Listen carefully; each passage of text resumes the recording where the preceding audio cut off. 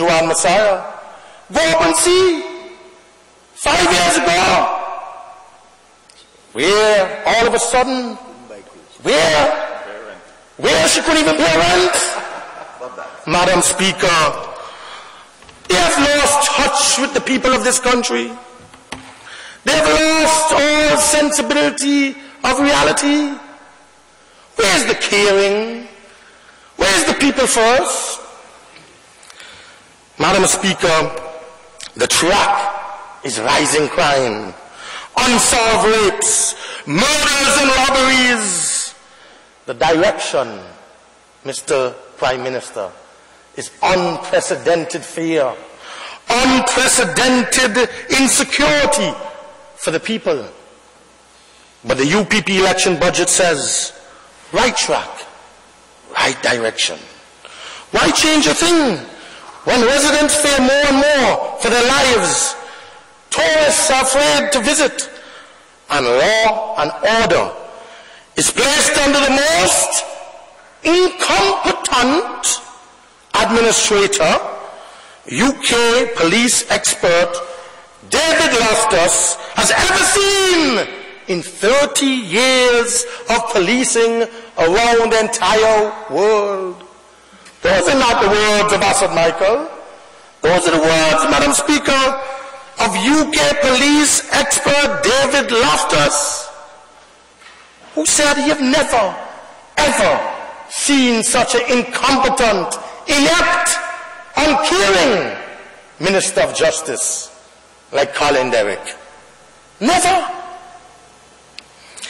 And we have placed our police force, our justice system in the hands of this man, Madam Speaker.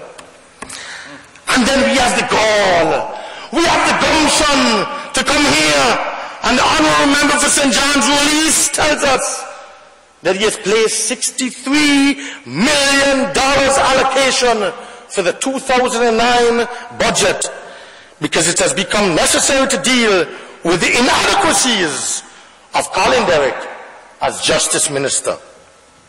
Right track, right direction. The budget, Madam Speaker, confirms that with $400 million more per year to take care of the people's business, this UPP government has made a complete mess, a mockery, celebrating its incompetence, its greed, its insatiable, extraordinary appetite, Madam Speaker, for personal ministerial benefit with blatant corruption and scandalous wastage. Not because you ask $400 million more in revenue, you must waste the people's monies. A mile of road, Madam Speaker, around the Sir Vivian Richards Cricket Stadium cost the taxpayers of this country $10 million. Lest we forget, $10 million for 1 mile of road. It used to cost, Madam Speaker, the same mile of road used to cost the former Antigua Labour Party government, under the same contract with C.O. Williams, $1.5 million a mile. But it seems we no longer have the right to question such mind-boggling irregularities. Madam Speaker, the persistent cries by the people of this country for action, action to ensure that is the justice, Mr. Prime Minister, we want to hear, with respect to the scandalous $120 million on a cricket stadium donated by the Chinese. It has so far fallen on deaf enemy ears. The Prime Minister has taken me to be a personal enemy. I am public enemy number 1, because who am I to dare to question? I did not accuse the Honourable Prime Minister of any skullduggery. I did not accuse the Honourable Prime Minister when I stood up in this House of any corruption. But I asked the Honourable Prime Minister, Madam Speaker, for transparency, for accountability, for answers to the questions that people are asking. But no, don't dare touch the Prime Minister's anointing. David Shaw, the cabinet-appointed coordinator of the project, he called all the shots to the extent of exercising decision-making that properly belonged to the downgraded Deputy Prime Minister, properly belonged to the Minister of Public Works. And he sidetracked him. Madam Speaker, the fundamentals of good governance. You speak about good governance. You voted in on the tenets of good governance and transparency and accountability, because you said the previous administration was so corrupt.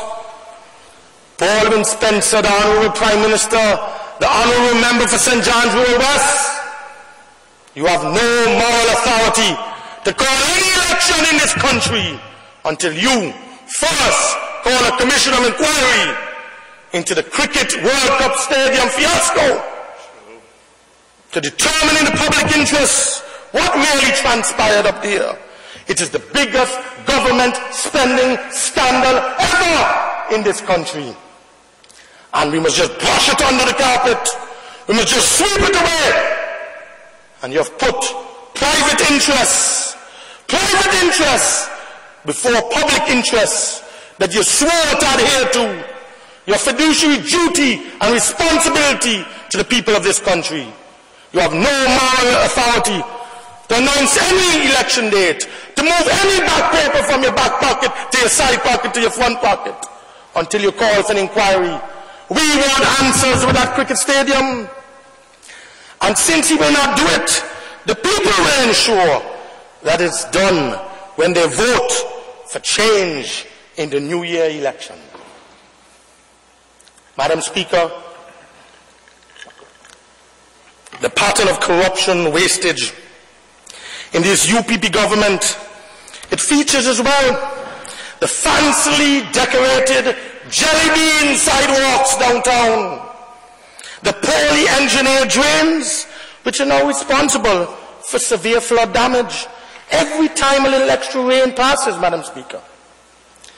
After Omar, not Omar, the rains after Omar, Madam Speaker.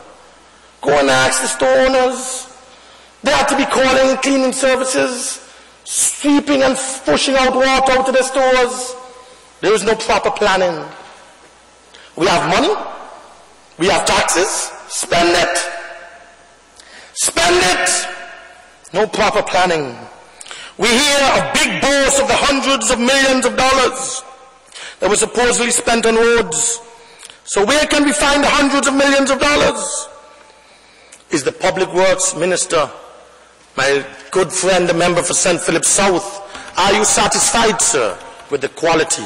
Are you satisfied with the value? Are you satisfied that the people's money has been properly spent? You, Mr. Minister, also need to go and have an investigation into one of your persons in Public Works. Because all the roads in Emerald Cove were barber green. Millions of dollars spent. And I don't think the minister even knows. I don't think he's aware of it. And I don't think he knows if any money was paid into the Treasury and how much. Madam Speaker, how much millions of dollars? We are told and we see that they're fixing up and rehabilitating all the sporting facilities around the country. But Madam Speaker, it is not enough just to fence a sporting facility.